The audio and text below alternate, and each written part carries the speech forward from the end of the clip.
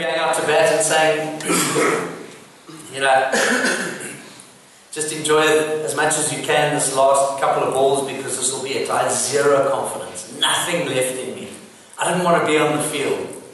Anyway, it was the end of the day, and I faced 10 balls, I think it was. I played and missed 8 of them because at that stage in my form I wasn't finding the middle of the bat. And I remember the day ended, I was on 3 or 4 not out.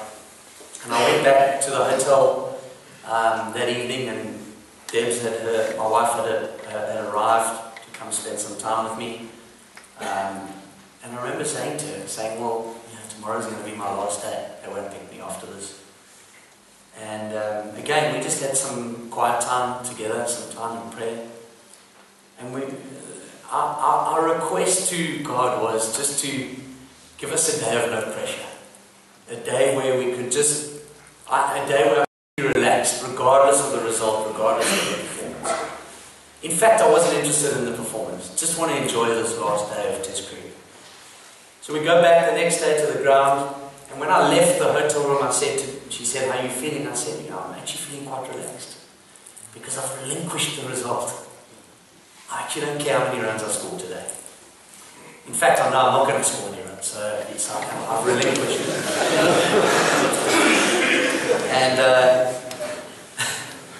And like we go out to bat, and we now 250 runs behind, I think it was. I can't remember who I was opening the batting with, but I'll never forget the second over facing Andrew Caddick, who was, if you remember Andrew Caddick, a 6'3" fast bowler from England, and he had a great tour at that point in time. He'd been getting a lot of wickets. And I think it was the 3rd or 4th ball I'd faced of the day, and I played a back foot drive, which I hit for 4. I remember saying to myself, I've never played that shot before. I don't play that shot. I can't play the back foot drive. Anyway, I hit this ball and I hit it for 4. And over late I hit a cover drive and I hit it up the middle of the bat and I hit it for 4 as well. This is a man walking out to bat thinking that this will be it. This will be his last day of Test cricket. And it was a weird feeling because I was completely relaxed, and suddenly I hit 2 balls in the middle of the bat, which I hadn't done for a couple of months. And I've now moved to 10 very quickly.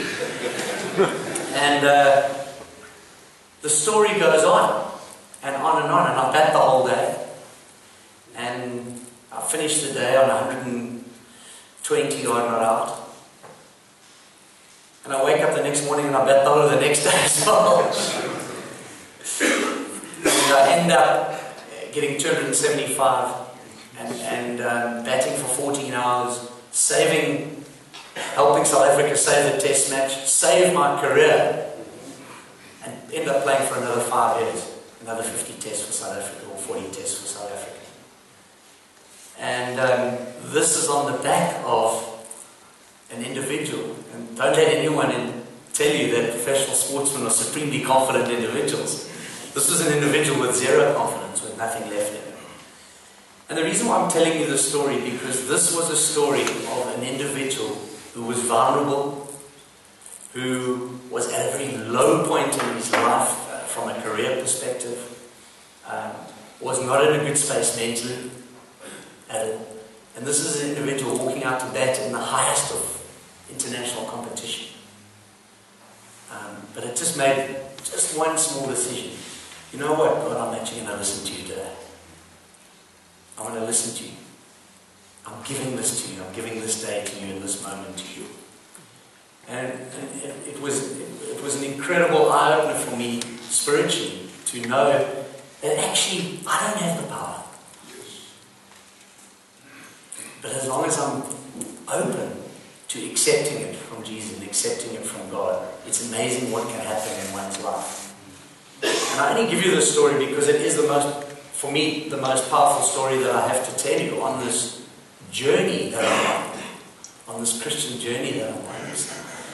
A lot of people told me when I made the choice to become a Christian, when I made the choice to follow Jesus Christ, and I made that decision, people said to me, what's going to happen to you is you were once there, now you're going to be here. This is black and white for you. And I've often said to people, that's not the case for me. This is a journey for me. I'm on this journey that the more I discover about this relationship that I have with God, the more He reveals to me. And I get it wrong every day. I make bad decisions every day. I really do believe that. And I often say to people, if you're trying to, if you're a non-believer and you're trying to look at me as a believer and find the answers